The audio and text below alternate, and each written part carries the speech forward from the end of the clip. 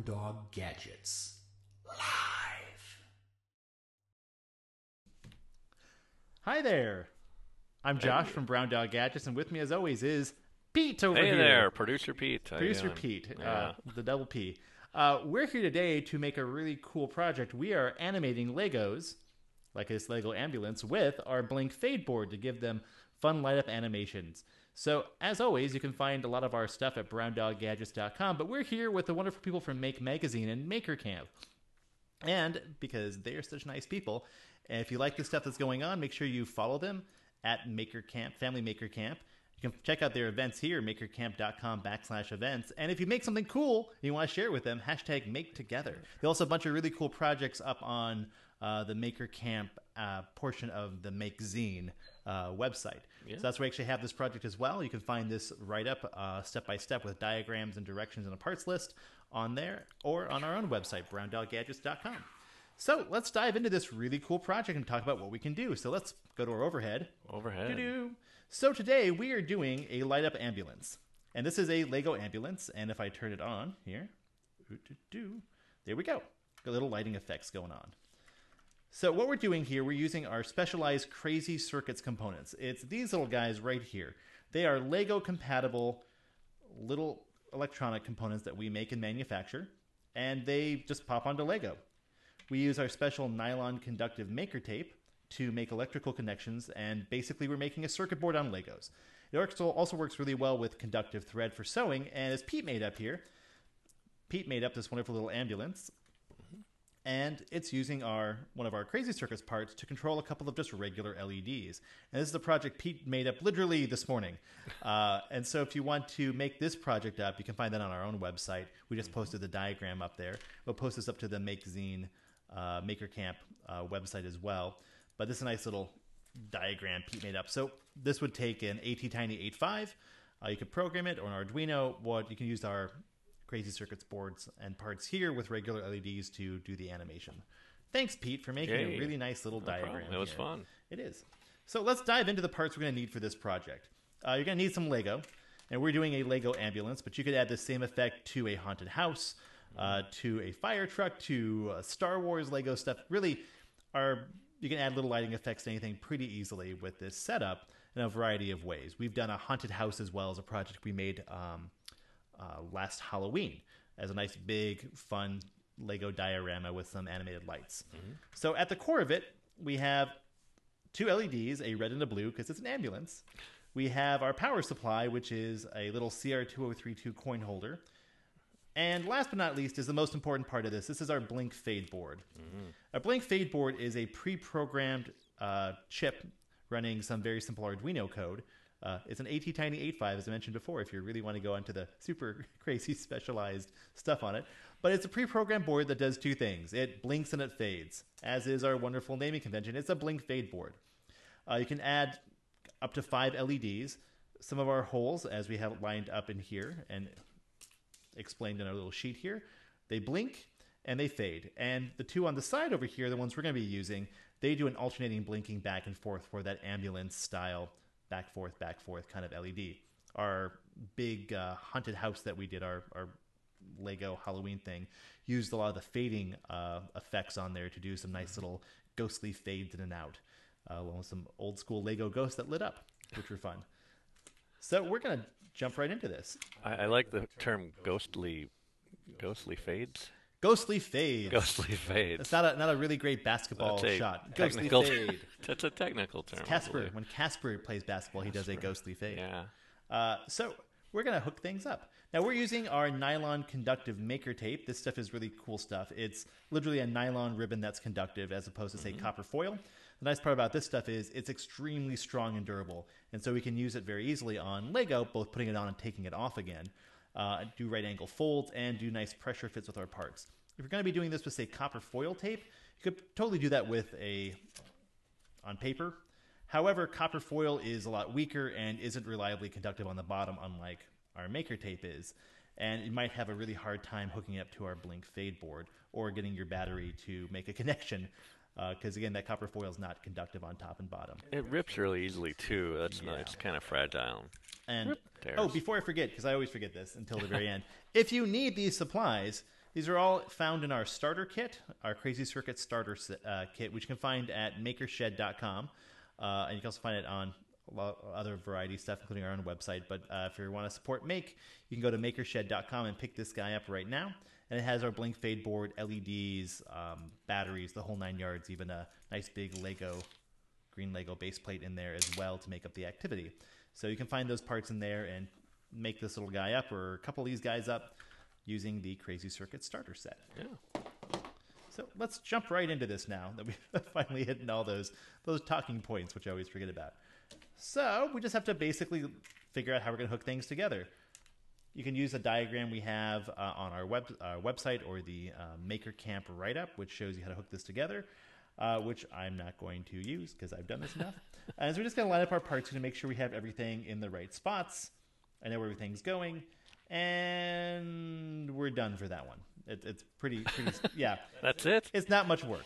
Josh, I know people often do, if you design a circuit board, that's one thing, but if you do breadboarding, that's another. Is this Lego boarding? What do you call this exactly? Legoing? Legoing? It really is. You're doing a Lego breadboard. Yeah. It's just, with conductive tape on Lego. It's a weird middle ground between a circuit board and a breadboard because a circuit board is just copper on PVC plastic. That's really all it is, fiberglass. We're just doing conductive tracings on plastic with pegs in it, using the same components. I always like to say, if you make this exact same project on a home-built or manufactured PCB, a circuit board, it'll use the same components in the same the same hookup, the same circuit. Like everything is pretty much identical, just we're using good old Lego for that. Actually, this isn't in Lego. This is generic Lego compatible boards off of Amazon that I'm using for this. Is it some sort of brick device? Brick center. So anyway, so this is our hookup. The big thing you have to look at with this kind of project with our Crazy Circuit parts are that the holes that have the white silk screening over it, those are always your negative, your grounds. So we're going to connect all those together one way or the other. And when I put this together, there are literally 4 or 5 different ways that you could probably think of the top of your head how to hook these things appropriately together. I'm just going the most easy and obvious route, but there's a lot of ways to make this project work by using different grounds, different connection points. There's a lot of ways of doing it. I'm just going the really simple and easy route to make life easy for me. So first and foremost, we're going to be spending a good chunk of our time cutting little strips of tape here and measuring things out. Now I'm going to be a little bit quick about this. We're not spending all day doing it. So we just kind of measure out. I always kind of eyeball it and then trim later. But we're just going to be applying the tape directly to the Lego and then laying our parts on top. So there's a little bit of measuring involved, but it's not too tough. I think the hardest part about this activity for some people is getting the backing off of the tape sometimes. Like I cut my fingernails the other day and I'm just like, darn it, I'm doing a live stream of this. I do like to get it started on the roll and then just kind of leave a little piece, Yeah. hanging loose. So there's this, and we have it's pretty forgiving too, and there's not have to be a super exact way of doing it. So I'm just applying it and pressing down with another piece or a piece of Lego to make sure we get a little bit of indent in it before I apply my parts. And I'm just hooking my battery holder in a very easy way. My battery holder has our grounds on the side here, and the right side is labeled 3 volts for our 3 volts of positiveness. It's a very positive board. Josh, I think you mentioned, I think we mentioned this before, but because the tape is conductive all the way through on both sides, if you do cut a piece too short, you can just add on, make a longer piece by laying another piece on top of it, sticking it right down. Exactly, which is nice, especially for kids, because let's be honest, we all make mistakes when it comes to stuff like this. So there you go. Ta-da! Now, if I was doing this on my ambulance, I would be doing the exact same thing up here. This is one I made literally years ago.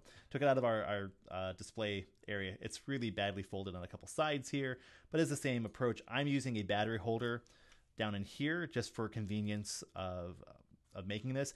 I've also made this exact project where I'm just running tape down inside for a CR2032 holder as opposed to the screw terminal. This just makes it easier for trade shows and lasts a lot longer off AA's as opposed to a coin cell. But it's the exact same circuit we're making this way as we are on here. This is just a lot easier for video, that's for sure. Let me just make sure I'm in focus too there. All right, good. So that's good. Our blink fade board, okay, everything lines up. Our our positive in and our ground. Great. So now I've got to connect my blink fade board to my LEDs. Now, first and foremost, I am going to use this little scrap piece I have here to connect my 2 grounds, just because I have a scrap piece. I always save my little bits of Lego tape, or maker tape, so I can use it for stuff like this. So there we go, I got that. I just got to apply 2 pieces of tape to go from here to here and here to here, and about that much. By the way, if you have any questions about this, let us know.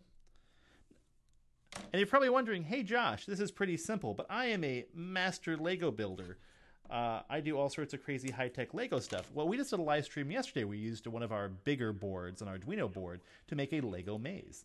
And actually, we're going to roll that footage right now because it is pretty cool looking. All right. We also still have it loaded into our software. But this is just us using an Arduino and a servo to do Lego stuff. You ready? Yeah, let's go ahead. Let's Show that do off it. while I'm...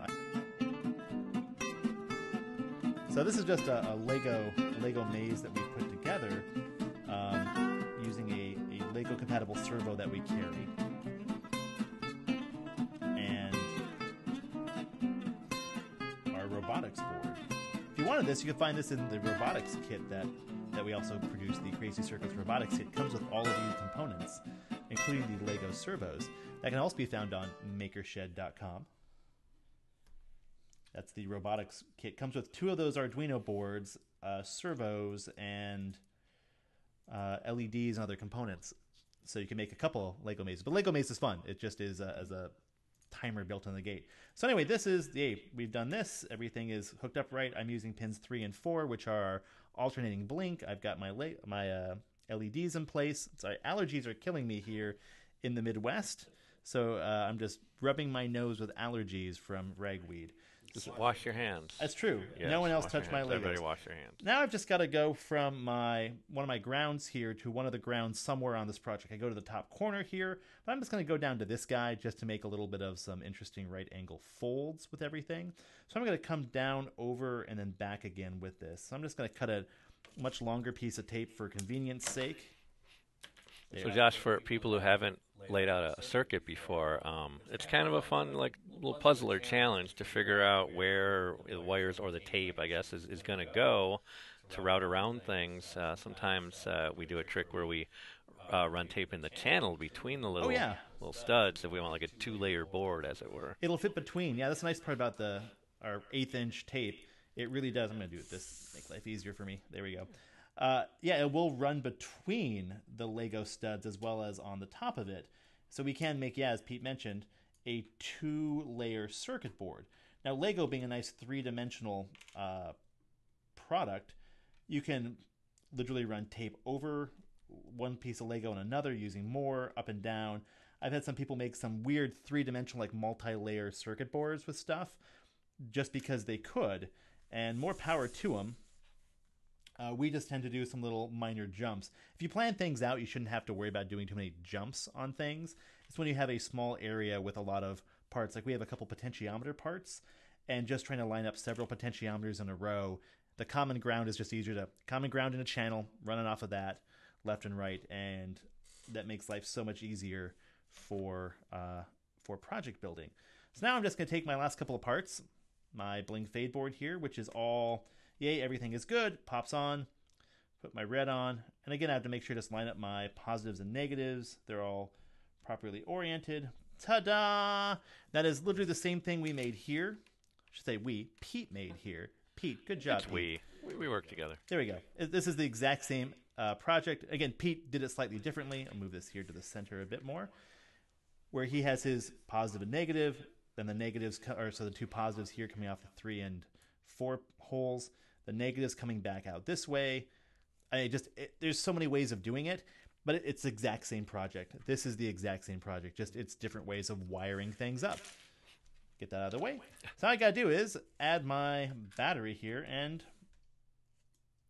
Blink, blink, animation. Blink. Yeah. I have added simple animation to this project. Now, if I want to go further, I could use that robotics board and have a nice full-on Arduino. We have a couple different programmable boards with different features, and we have a microbit board coming out later.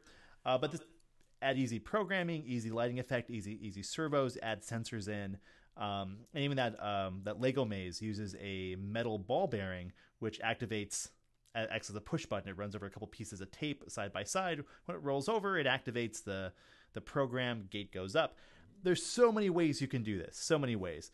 So before we we finish things up, we'll go to a close-up view. I just want to show the Blink Fade board up close on our close-up camera. Close-up camera. Here we go. Close-up camera. Yeah. Yeah, it's actually working. Yay. So many problems with our close-up camera. There we go. But you can see there's not a whole lot going on. We've got our 0, 1, 2, ground, positive ground, ground at the bottom, 3 and 4. And this is, just a little pre-programmed chip. It works. Can we see the bottom as well? The bottom has... And that's a surface mount chip, right? It is, as opposed there's nothing to on the bottom. our jumbo LEDs, which are actually through-hole. Yeah. Nicely soldered by some factory workers. We don't do that anymore. But even on the bottom, you can see we have those rings on the bottom. So that's where the nice strong connection, and actually the inside of these holes too are plated copper. Yeah. That's where the pressure fit connection happens with the Crazy Circuits components. So there we go. Yeah. So that's the project. That's the whole kit and caboodle. What else we got? Any other questions? We have a lot of people questions? making comments. Yeah, we had. Well, someone said we got a little bit of echo from two mics, but I turned it down. I turned it down a little. That's why Pete's an amazing producer. He's like, oh, yeah. We got Timmy73. Howdy, everybody. Hey Tim. Yeah. Oh, you'll like this one. This is a good comment. Those are some very nice red and blue dots. That's a great comment. That's as Thank me, you a colorblind person, saying, "You go red and blue." Those are definitely colors. Yeah. What else we got? Carlos, this is a great gadget. Thanks, Carlos. I mean, gadget's in the name, right? It is. Now, we've done so many different versions of stuff with this. We've done a Rudolph the Red-Nosed Reindeer that has a fading in and out nose. That was both a paper craft and also a sewing project on felt using a Blink Fade board for the fading aspect of there, because it's green on a green screen. Let's get this. That doesn't work so well. Let's Not the overhead? no, that's cool. Yeah, okay. Yeah. We've done, let's see here, other fun things with the Blink Fade board. Just a bunch of paper craft and sewing things. We've added just simple lighting effects to even like little Lego City homes where you had like a light just blink or something fade slowly in and out. We've also done, with regards to the Galaxy ship that I purchased off eBay, it's a very, very, very nice Guardians of the Galaxy ship that I was going to use a Blink Fade board to add some little running lights on it. Well, actually, we did that with a Kylo Ren TIE Fighter, too. We have a video up on our YouTube channel where we added a Blink Fade board and LEDs to give Kylo Ren's TIE Fighter just some like blinking red lights on it, which worked pretty well. But you can do a lot with just simple blinking and fading, just simple lighting effects. And especially for the smaller Lego kits or just one point of light, it works really, really, really easily and really well to run that power. And running off a coin cell battery will last you a day. It'll last us a full trade show day off a single coin cell. Carlos, you make a very good point. Well, Carlos, we don't sell you the Legos. We sell you the electronics, because I always assume somebody has a gigantic tub of Legos. Like, we literally have a huge tub of Legos on the floor next to us at home.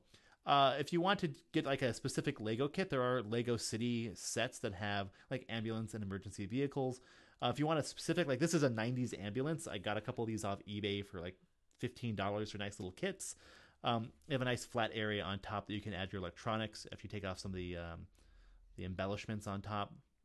Or if you want to be that Lego person, you can just make your own ambulance from your own Lego parts, because this is a pretty simple, it's a vehicle.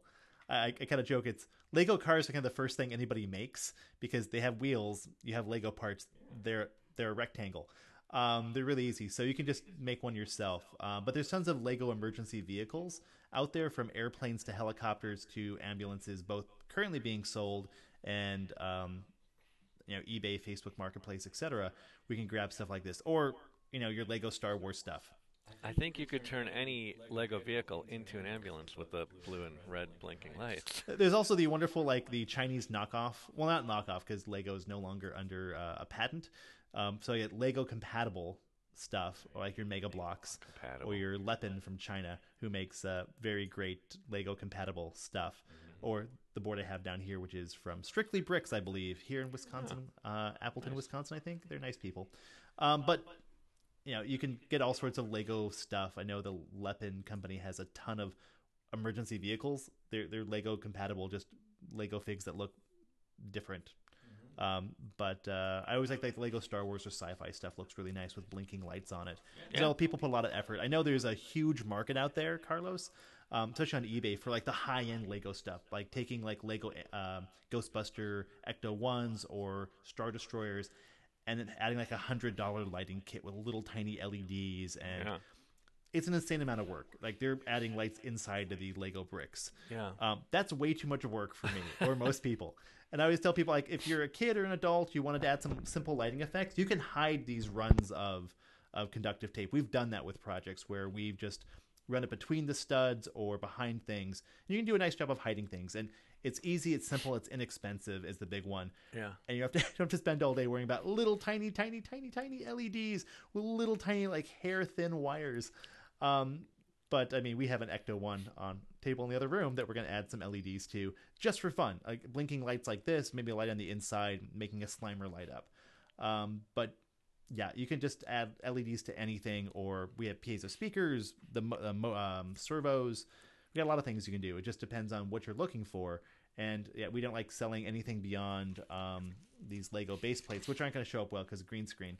That's right, they don't. Josh, what other color LEDs do we have? Well, Pete, we have a wide range of LEDs. In fact, we have actually 7 LEDs these days. We have in our big 10 millimeter ones, these big ones, big gumdrop sized ones. We have blue, green, white, and red. We also have a color changing one as well, which wouldn't work with a blink fade board because it just add power. It changes color naturally. Right. We also have surface mount versions of these, like nice little thin flat ones, which work really, really, really well if you're using clear Legos. So you can put one of those below a clear Lego and it makes it light up really well. Yeah. And we have white, blue, green, red, and yellow, eventually changing that to color changing. We also have an RGB LED, and we have a NeoPixel LED as well. So you want to go really, really, really, really, really high tech, which is why we have a Tron Legacy Lego set in the other room to add like nice Arduino controlled lighting effects. You can chain a bunch of them together, add some fun running lights, cool lighting effects galore. And those are the NeoPixels, the individually programmable, individually addressable, there we go. Yes. LEDs, which are really cool and high tech and really inexpensive. And those are like a 2x3 size and daisy chained together. I was asking about the color. We have a comment here. So Chris maybe is in a different country, so it's weird seeing an ambulance with blue. So, depending on where you see your ambulance locally, the colors might be different. Yeah, I'm pretty sure red and blue is what we have for emergency vehicles here in the States. Only police have blue. Oh, really? So. I thought ambulances had blue too. I don't know. It depends, I guess, what era and what country maybe. Well, that's why you have many colors to choose from. Many colors to choose from. There you go. Or you could, make a police car with this. You could. There you go. Wii-U. Whatever you want. I mean, we got a fire truck over here too. I've just made to put together. Same thing, just a nice big flat area on top. Add LEDs, yay. But there's, so many different ways you can use these components to add to your existing Lego projects or go like further with them. And since, there's just so many Lego sets these days and they keep pumping out more and more. Shoot, adding LEDs, like lighting effects to a Harry Potter Hogwarts castle, which was a really gigantically cool big set. I have my childhood pirate ship. Yeah, but adding like a light up from the inside of the cabin. Just a nice little like accent light on the inside. Battery and battery holder LED, maybe a switch to make my life easier, but it doesn't take much to add that in, and it's simple and easy to remove when you're done. That's the best part. You're not going to hurt anything by adding the tape on. It peels. Comes right off. Peels off. Yeah. Pretty easy, and just grab a corner and zip it all. Comes off. So any other questions before we head out today? Because it's about lunchtime for us. But otherwise, thanks for watching, everybody. We're glad you came by. As always, I'm Josh from BrownDog Gadgets here with Pete, our producer. And if you want to find out more about these cool projects and whatnot, check out all the fun things at, browndoggadgets.com, but also Maker Camp, all those fun things. Find these Crazy Circuits kits at makershed.com, at Maker Camp Family Maker Camp. There we go. I'm chasing this Pete's moving things around.